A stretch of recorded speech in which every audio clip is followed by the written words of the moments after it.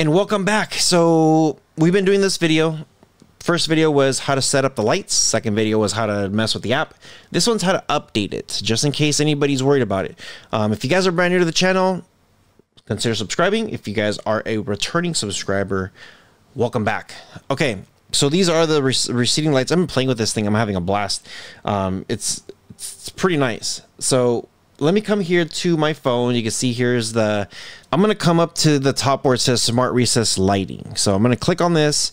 Here's all your information. We're going to check out device information here. This gives you all this stuff that you need to know. So device information has everything about your network and all that stuff towards the bottom.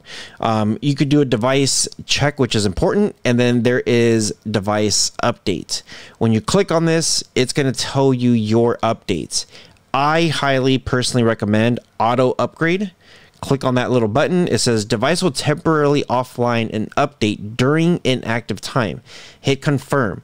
This is actually really good. If you're in bed sleeping, this is the time that you want this stuff to make sure it's up to date. So that's what I would recommend. It has the main module and the MCU module to make sure everything's updated. It says no updates available. I'm already good to go, but this is what I highly recommend. Turn this on and leave it alone. Now, some people might say, hey, I'm missing an update, or I don't see an update, or your version looks higher than mine. If everything is working fine, leave it alone. If it ain't broke, don't fix it.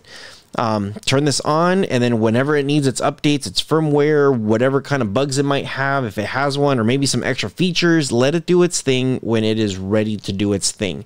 Don't force it, but that's exactly how you do it. So wanted to give you guys that video, really easy and simple. And then again, if you guys wanted to delete it, remove, whatever, that's how you do it. You just remove device. I highly recommend disconnect and wipe data just in case you're going to give it to somebody.